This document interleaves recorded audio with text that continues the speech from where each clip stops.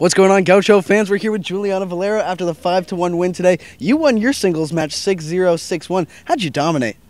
I was actually really focused. I got in, did my job, and I was fighting for my team, so I think it was a good day for me today. Well, it was a good day for your team altogether, and this is an Irvine team that you guys had to beat to remain atop the Big West, but you got a really big match coming up against Fullerton, and that comes up tomorrow. They're the #1 team in the Big West Conference. How do you prepare for them on short notice? I mean, I think we have been working hard for it. I think we have to go out and fight. It's not, even though we're playing Irvine or Fullerton, whoever we're playing, I think it's our job to do the best we can. And I mean, I think we prepare for this, so it's just going out there and fighting for our team and just being a Gaucho out there.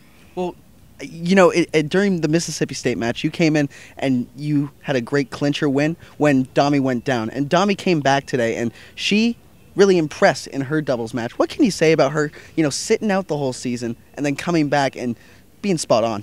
She's a great player.